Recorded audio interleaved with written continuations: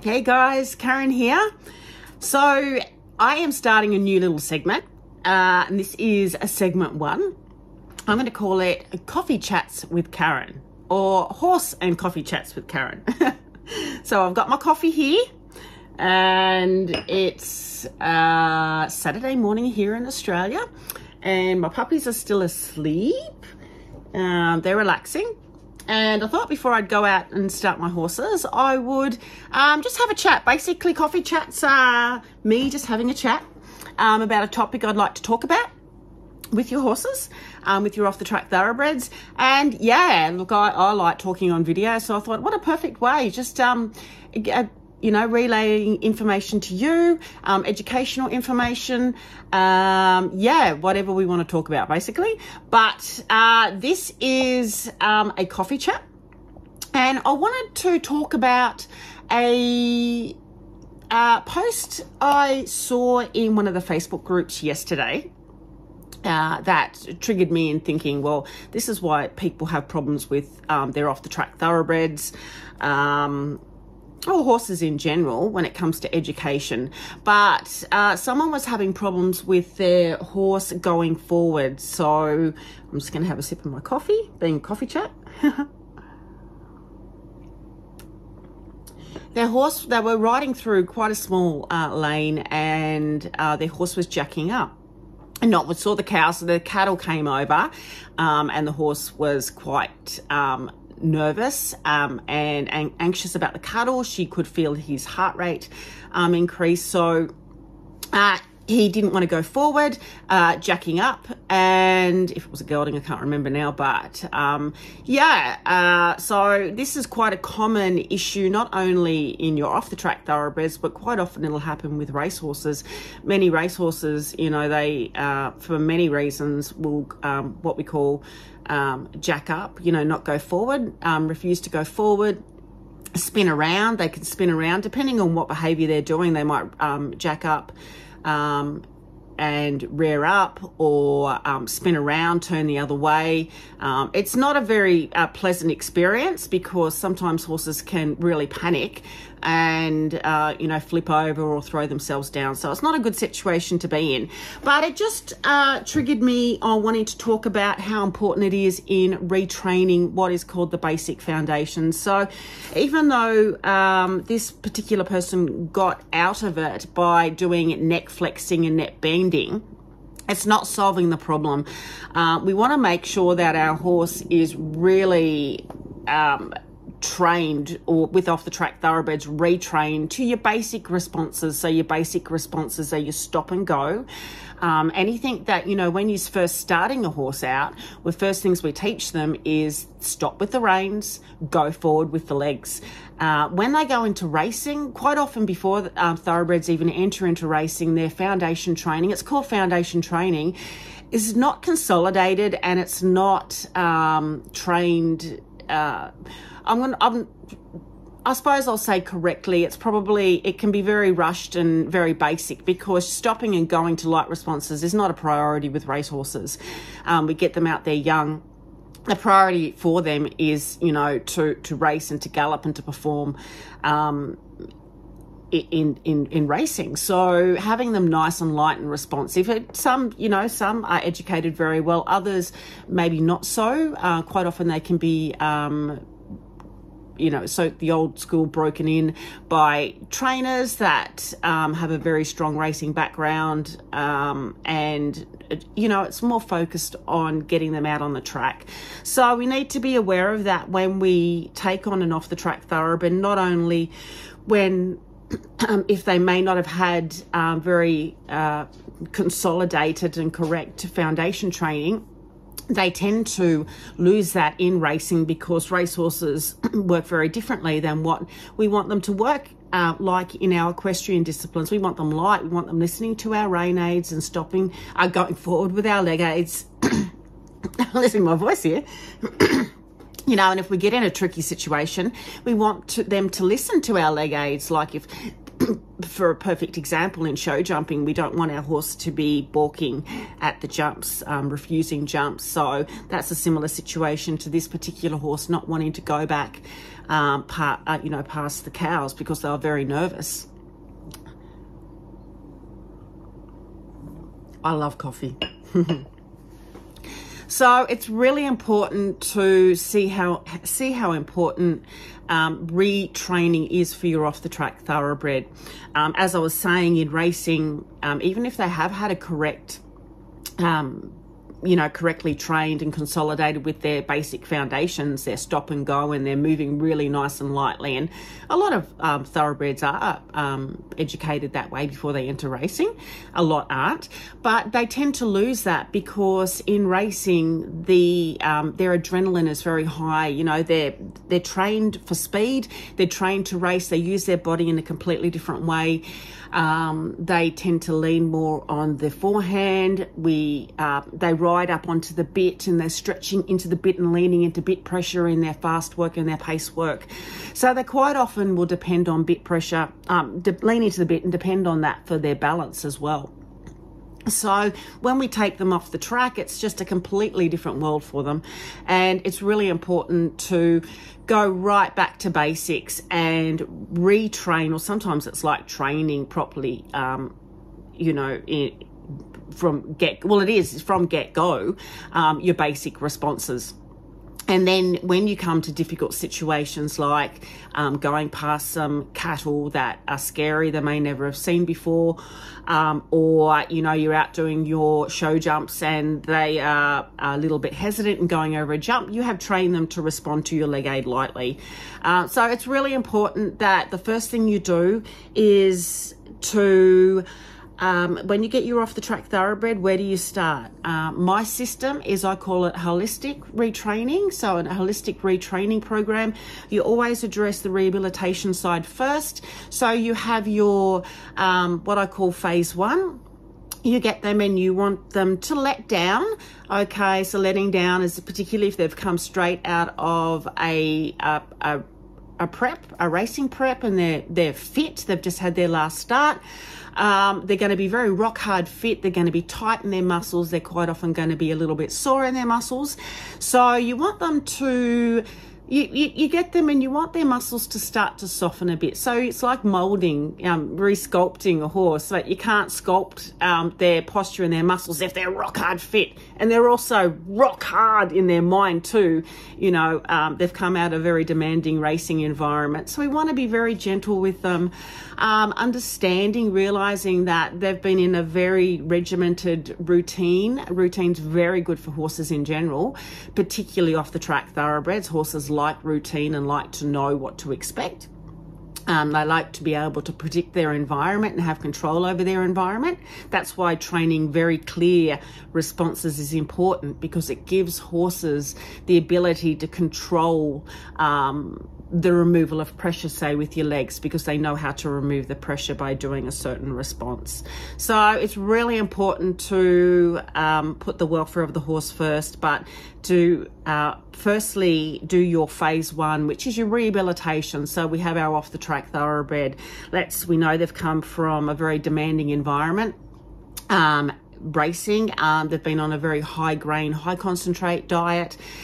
They quite often will have gastric ulceration, hind gut acidity, and can be aggravated in their gut. So we want to rehabilitate their digestive system and their gut health. You want to then look at body work issues. So this is when with the letdown period, when you get your horse, you sort of get to know them, check out where they are in their health, in their how they're feeling in themselves. Are they muscle sore? I'm losing my voice. Look at their feet. You're sort of analysing and evaluating. Okay, here's my beautiful off-the-track thoroughbred. Now let's look. I know he's come out of racing, or she's come out of racing, very demanding environment. They've trained very differently than what I will be looking for. in whatever I want to do, whether you want to go into show jumping, dressage, pleasure. So understand that this is going to be a process, and to then be patient and take one step at a time, and realize that it's a big change for your off the track thoroughbred coming out of racing. They've entered racing very young. They've entered racing, you know, when they're a yearling basically, or even, you know, they go through yearling prep. They go through weanling handling, but even before they turn a yearling, they're quite often put in, you know, individual stables, and they're starting their weanling prep. They're definitely individually, you know, they come in for yearling prep. So they enter the industry very young. They're isolated away from other horses, even though they quite often see other horses. They often can't get that tactile interaction, which is very good for a horse's development. So often off the track thoroughbreds will be detached. They may not like being touched. They have a bit of a detachment about them because they haven't had that equine touch, you know, where they're very social animals. They're like us. Horses are a social animal. They need the physical touch, and they don't get that from their own species because they're individually stabled.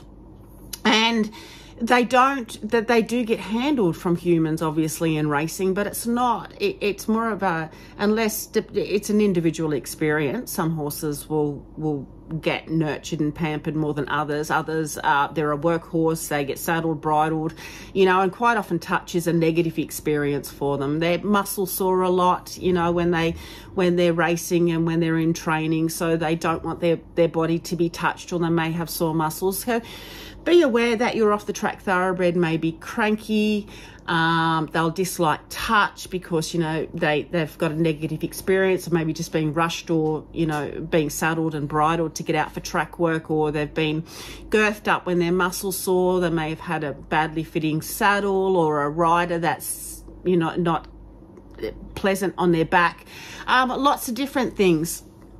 So understanding and awareness of where they've come from, and being aware that it's really important to look at the taking on an off the track thoroughbred is also taking on a rehabilitation case and a re-education case. So please be aware of the importance of re-education, retraining the basic foundations. So I won't keep this video too long because I could talk forever, but I wanted to just point out what you want to do, you know, where to, you know, what it is with taking an off the track thoroughbred. And in my retraining programs, I do, the way I retrain off the track thoroughbreds and teach is 2 phases. You have phase 1, which is your rehabilitation, before you go into any retraining. So your gut health, your body health, letting down, all of that. And then we go into, once our horse we know is pain-free, healthy, you've addressed any gut and ulcer issues, you've gradually changed his diet to a high fibre, high forage diet. I prefer grain-free, and I like to give them gut supplements as well. And then you look at your re-education phase. So where do you start with your re-education? Okay, my horse is healthy. I want to get on and ride. But, okay, best, and it's really, really important to start off with in-hand work first. What are my dogs always bark? How about stop barking? No, dogs are all in the bed. I think you should see them. They're cheeky little buggers. I'm doing a video. Thank you. Rude. So the dogs are going to bark, so I won't keep it too long. But your re-education starts off right back, in-hand work, lead rope or bridle and reins, in-hand work, and then introducing a dressage whip, which is going to be an issue in itself because, or not an issue, but we need to habituate our off the track thoroughbred to the dressage whip often because they may have be a bit nervous of it. Whips obviously are used in racing, and they can be a bit fearful of it, but that's part of what I do when I go through the re-education and I teach it. And our re-education starts off, I've got these awesome little cards. So I follow the Equitation Science Principles. Now you can buy them on the Equitation Science International website, but it's your little training toolkit. These practical toolkit cars will help you apply the principles of equitation science to your riding and training. So what I wanted to go through is just the shaping scale. So we start off teaching our stop and go. So let's go back to the example of this particular horse that didn't want to go past the cows. That was scary. So this is a symptom of deficits or holes in his training. And he's obviously nervous, so he's been put in an environment that it's a bit like flooding, too much for him to cope with, whether he's seen the cattle before. But if he's a racehorse, he's probably never seen cows before. But he's been he's in an environment that's overstimulated him. It's frightened him, so he's sort of been put into something that's too much for him at the moment. I would always, you know, if your horse is scared of something, you start off and train their basic responses in like a round yard or an arena where they're comfortable, and then you can start to gradually take them outside and introduce them to more stimulating in environments that are a bit more challenging. So this is just an example of, okay, this person was having a problem with their horse, and it's just showing her, okay, this is showing me where my horse is in his training and what I need to do. So what this particular person needs to do is to go right back to the basic foundations and train their stop and go in hand. If your horse isn't going forward under leg pressure, like you know, refusing to go over a jump or refusing to go past cattle, that's showing a sign that they're not clear in their training of going forward in hand, okay, as well as under saddle. But everything under saddle is reflective of your in hand. So if you train your in hand go forward to a very nice forward response with your horse, then that will go forward and definitely help when training your under saddle forward. So it's going to already get you on the roll to training a really nice light response with your forward aids under saddle. How do we train it? So I'll show you the shaping scale, but our first responses, let me just see if we've got our responses here. Let's have a look. So we're training the aids, okay? We're training our aids. Here we go. So the 10 basic responses we want to train in our horse. It's probably backwards here, okay? But you want to train your 10, go back and retrain with Off The Track Thoroughbreds because they've habituated to a lot of pressure. They're not light and soft with the aids. You want to train you go forwards from your lead rein pressure, go forwards from your leg aid, and then consolidated into any challenging environments. Your stop, which is your halt, and your rein back, your step back, your turns. So you want, if your turns, whatever, whether you're out riding pleasure, you want your horse to turn nice and lightly and in self-carriage. Whether you're competing in dressage or show jumping, you want your horse to be not leaning and hanging on the bit, but turning nice and light and in self-carriage. So you train that. Oh, there we go. Go, stop, turn. We train head down as well, head control, okay? But that's not forcing the horse in a head frame. But, and then we break it up. So we go into, you know, you can train your horse go faster, go slower, lengthen their strides, stop, down gait, collection. So this is all examples of, just say for dressage, you're shortening your stride into a collected trot. But I won't go into too much detail because I talk a lot and my videos go long. But I just wanted to give you an idea of, this is exactly where you start with your Off The Track Thoroughbred. You may notice when you first get them that they, like this particular horse, he doesn't want to go forward past the cattle. And then he's telling you, it's just showing you a sign. Okay, well, there he is. That's where my horse is at, my Off The Track Thoroughbred with his training. And this is what I need to do. Otherwise, this situation is going to exasperate into maybe something more dangerous. It's just going to get worse. Without going back and doing these in hand and then under saddle. And then we'll go into the shaping scale in our next coffee chats, hey? So we're getting up to about 19 minutes here. So I won't keep our coffee chats any longer than 20 minutes. I'll try not to. But yeah, let me know if you want to see more coffee chats. And I love chatting. I love talking all about horses. Off the Track Thoroughbreds and Equitation Science are obviously my passion and my specialty, Off the Track Thoroughbreds. And that's why I thought I'd set up a little training series, Coffee Chats with Karen, with horses.